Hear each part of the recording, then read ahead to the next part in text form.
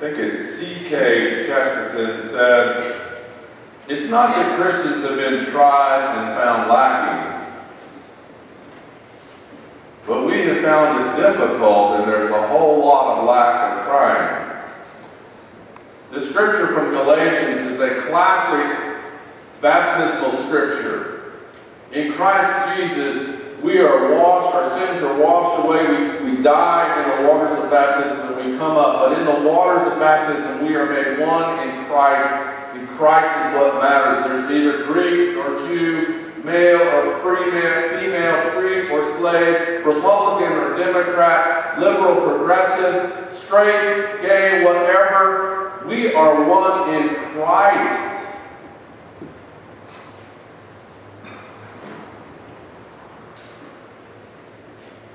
When we judge other Christians, we judge our brothers and sisters, and Paul is in the midst of it. His whole ministry is bringing the Gentile people to Christ. And he has to continue to struggle with the judgmentalness of the lifelong Episcopalians who've always done it this way. And then these new people coming into church, they even may sit in my pew, and they want to change things.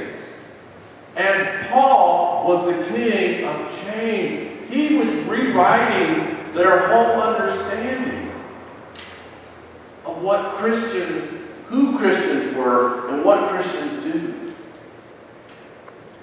It has taken us so long, we get so tired of this inclusivity and all of this, but it's because we've been living in exclusivity most of our lives. Even cliques.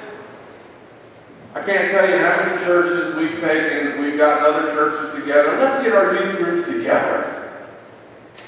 So we all gather together. My church youth group is huddled together over here. The other church group is huddled together over there.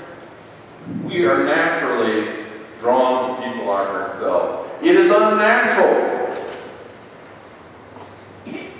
for us to reach out beyond our borders.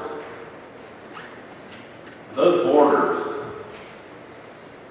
can be personalities, socioeconomic, religious, but Jesus is always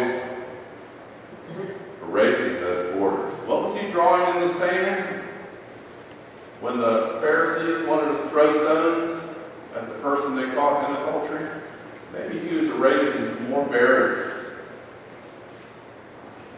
Paul is calling us to erase those barriers. Not only erase them, but to embrace others that are not like us. And for generations, we have constantly failed at doing that.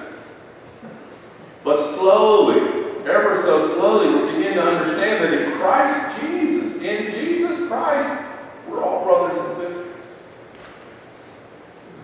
We need to learn to see one another as Jesus. Paul says, I want to know nothing but Christ in you. Now that's hyperbole, because I think it's important that we learn to know each other. Always see each other as the image of God. Always see each other as that person was worth God dying on the cross to save. And he did die for the sins of the whole world, not just Episcopalians, Presbyterians, Methodists, but Muslims, Buddhists, all the world. Jesus died, gave his life for each of those individuals. Let's remember that. Let's live into what Paul is saying. Let's not be found lacking, but found trying. And when you get to the end of your road of trying, ask God to help you go a little further. Please listen. The epistle this morning is from the book of Galatians. Now before faith came, we were imprisoned and guarded under the law until faith would be revealed. Therefore the law was our disciplinarian until Christ came, so that we might be justified by faith. But now that faith has come, we are no longer subject to a disciplinarian. For in Christ Jesus, you are all children of God through faith. As many of you as were baptized into Christ have clothed yourselves within Christ. There is no longer Jew or Greek. There is no longer slave or free. There is no longer male and female. For all of you are one in Christ Jesus.